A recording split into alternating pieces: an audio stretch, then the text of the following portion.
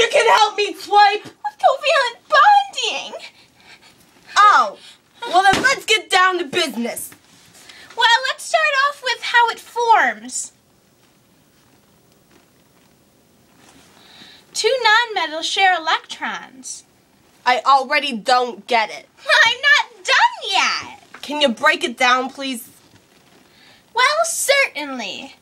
There are nonpolar and polar bonds. Polar like the bear? Not exactly. Polar is unequal sharing two different nonmetals sharing electrons.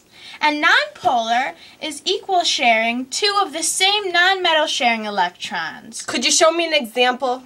Certainly. On the top is polar. The two electrons make them stable. And on the bottom is nonpolar. The 8 electrons make them stable. Oh, that makes sense. Aren't there like properties or something? Well, certainly, of course, silly. So what are they? Well, since you asked, they are poor conductors of heat and electricity, have low melting and boiling points, are normally gases, and dissolve in water. Right. Oh, okay, so I gotta go take my test now. Okay, well, good luck. Yeah.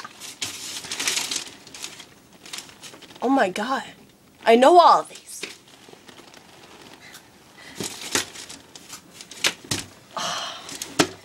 Yes!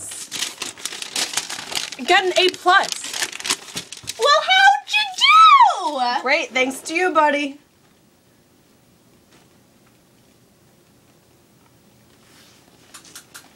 Well, bye. Wait, maybe we can hang out sometime. I don't know.